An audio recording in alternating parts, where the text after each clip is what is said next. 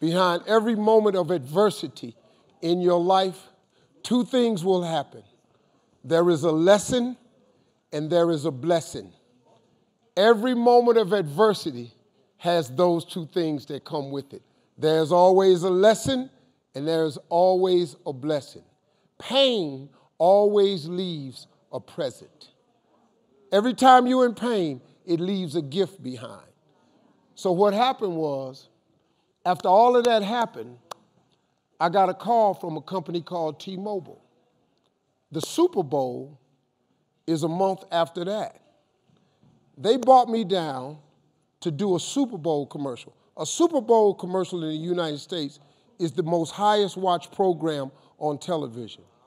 These commercials are tens of millions of dollars. They will pay you millions of dollars to be in a Super Bowl commercial. They paid me so much money to be in a Super Bowl commercial, acting like I gave the wrong answer to the telephone company to reenact the Miss Universe theme. They paid me what I make on Miss Universe times 10.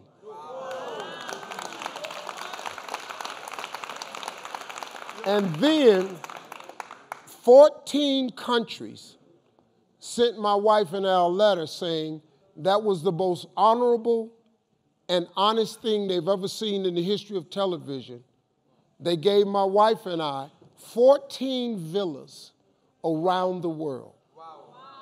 There are 14 villas that my wife and I can go to in Curacao, the Maldives, Abu Dhabi, France, that we can go to anytime for vacation. So behind that, a lot of good happened. That's why when you have bad moments in your life, you just have to ride them out. Because God always has a gift behind every moment of pain that you have. When a man leaves you, there is a gift behind him leaving. Sometimes the breakup is the blessing. See, sometimes you got to get rid of a man in order for God to give you the man that you really need. So sometimes losing a man is not a loss. You just have to hang in there. He might have something better for you. So every time something bad happens, you just have to wait on the lesson and the blessing. It always happens. It always happens. You just can't act too miserable. Oh, it's me, something happened to me. Oh, my man walked out on me, all me and the dogs. No, they're not. You just had one dog. He was the dog. Just wait. Trust me, I know how that worked too. I'm on my third marriage. Trust me, I know. I've been with the wrong one a couple of times. But I was the wrong one because I kept picking them. Then after I got really messed up, I said, God, tell you what, I'm through. You pick the one for me. He sent me Marjorie.